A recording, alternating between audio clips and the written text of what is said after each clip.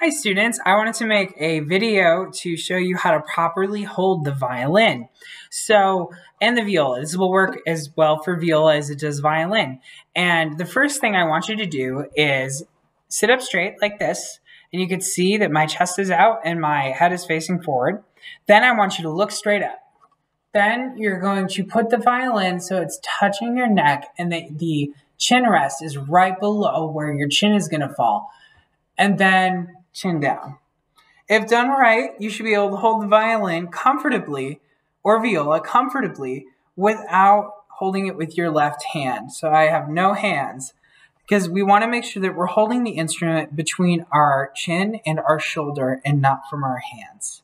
So go ahead and take a few minutes to practice this and maybe replay this video a couple of times until you can successfully hold the violin and viola with your chin and your shoulder.